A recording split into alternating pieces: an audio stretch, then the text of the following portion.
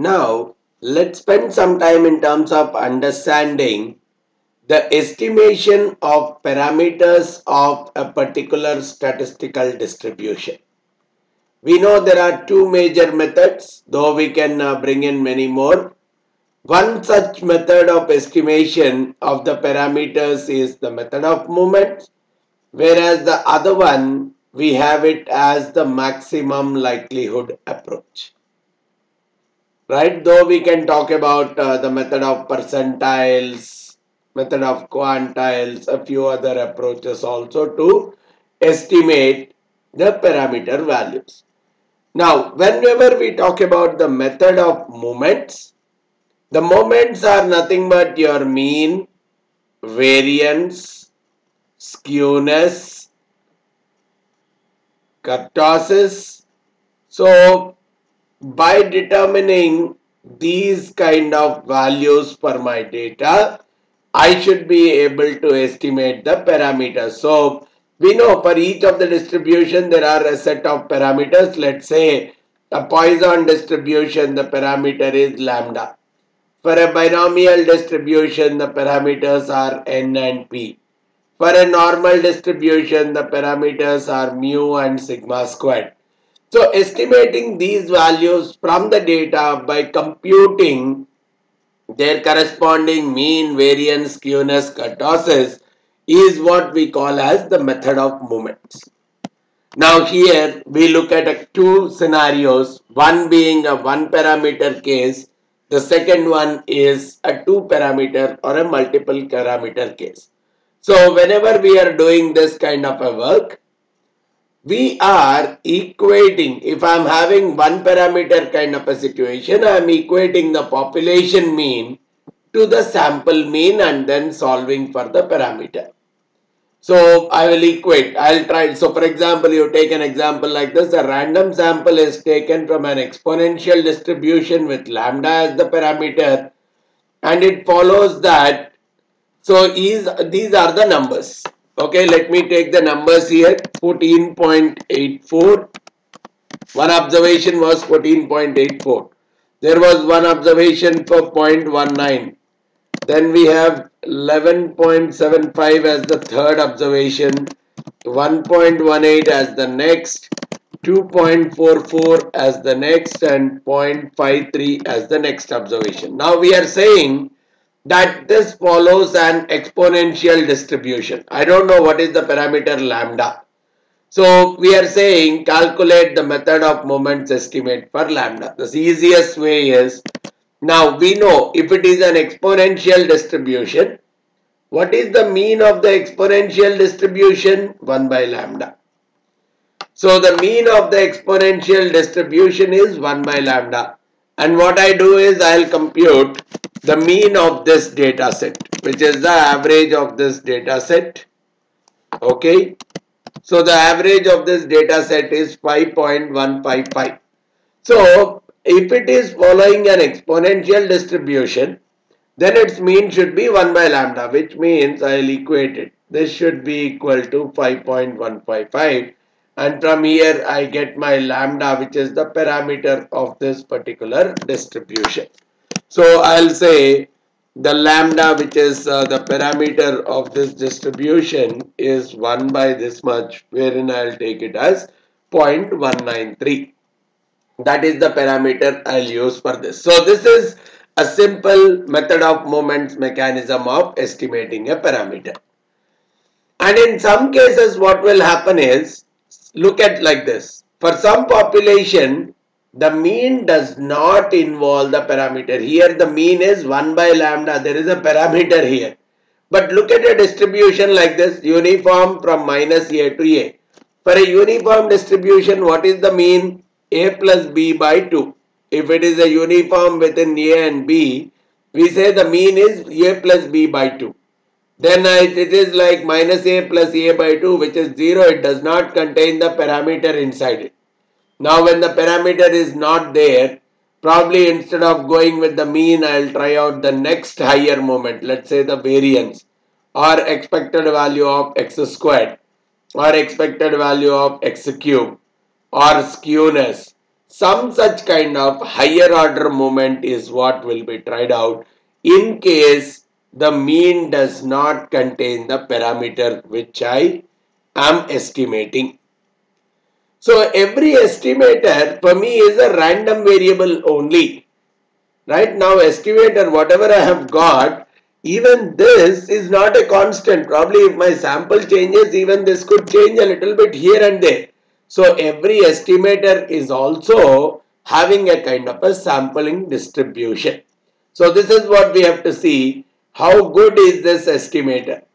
Right? What is the kind of proximity to the true value is this estimator primarily bringing up? And the actual, so the words wise also, whenever we are using the word estimator, it is more to do with a random variable, which means the estimator we denote with the capital letters, and that estimator will have a sampling distribution as well. But whenever I am using the word estimate, it is purely the actual sample. So this is actually the estimate. The estimator, when I am saying, it's a random variable which will have a kind of a distribution. So the words we have to use quite comfortably there. Then, if at all the situation goes to two parameters, what it says is, instead of just the first order moment equating the mean, now you start equating the second order moment, whether it is the expected value of x squared or probably the variance, which is a central moment, which is expected value of x minus x bar squared. Whatever it is, the first order moment, which is the mean, and the second order moment, either central moment or moment over 0. Any of them, moment about the origin or moment central moment, anything can be used. So I can very well find out the variance and equate it, or I can very well know the expected value of x squared and equate it. But what happens is, in many cases, the variance is known much in advance. Right? I mean, if I am talking about a binomial distribution, I know that the mean of a binomial distribution is NP, but the variance of it is NP into 1 minus P. Similarly, for a Poisson distribution, I know that the mean is lambda, variance is also lambda.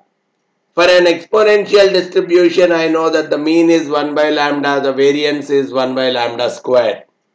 So, the mean and the variance of a good number of distributions are known right at the outset. Or probably if I am looking at a gamma distribution with alpha and lambda as the parameters, I know that the mean is alpha by lambda, the variance is alpha by lambda squared. So for different kinds of distributions, we have a good amount of understanding regarding the mean and the variance. So that's the reason we can very well compute the mean and the variance from the data, equate, and then solve the resulting pair of equations. So either I can use the moment from the origin or the central moment like the variance. Just look at this example. A random sample from a binomial NP distribution. Right? So it is yielding the following values. Let's see here. 4, 2,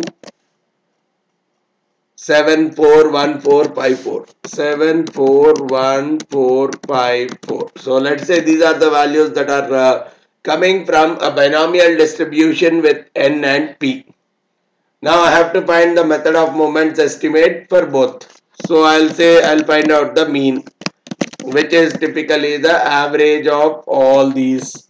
So mean is coming to be this much. Then at the same time I will also look at the variance. I'll find out the variance of this. I will find out the variance here comes out to be this much. So now I'll say NP is equal to 3.875. NP into 1 minus P is equal to 2.859. So if I am dividing one by the other, right, 1 minus P comes out to be this divided by this. So from here I'll get 1 minus P is equal to this number divided by this number, which is coming out to be this. So the P works out to me as 1 minus of this. So the P is around 0.26. And from here I can get NP is equal to this much. So N I can very well get, which is the mean divided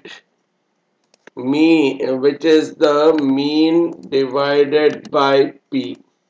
So around 14.78, almost 15 is the typical N. So I can very well say that this is a distribution where N equal to 15 and P is something around 0.26. Again, here when I am doing it, not with the population, let's say with the sample, just trying out, right, wherein I am dividing it by N minus 1 rather than N. So in case of sample, okay, this is my variance. From here comes 1 minus P. So from here comes the P and the N is coming out close to 25 here. Depending on, because it's a sample, I'll have to go with the sample variance. So 25 is the N and P is somewhere around 0.156.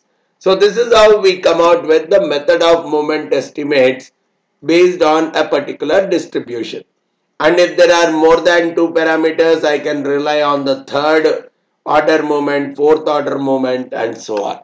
So that's the typical way out solving the parameter estimates of a distribution using the method of moments approach, right?